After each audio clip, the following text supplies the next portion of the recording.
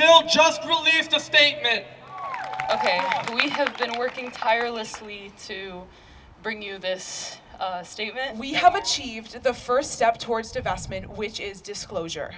The university commits to answer questions from anyone at Northwestern about any of the university's holdings. As part of our agreement with the administration, we have also secured the right to continue demonstrating without tents on Deering Meadow until the last day of class this academic year. We emphasize that the result of these negotiations is the floor for our progress moving forward, not the ceiling. We are here to represent the Palestinians on this campus, and I just want to say that just looking around and seeing familiar faces, unfamiliar faces, people from the community, everything, this means the world to us. We are just two of the many, many Jewish students that have been heavily involved with planning, maintaining, providing love, providing religion, providing light into this campus and into this encampment.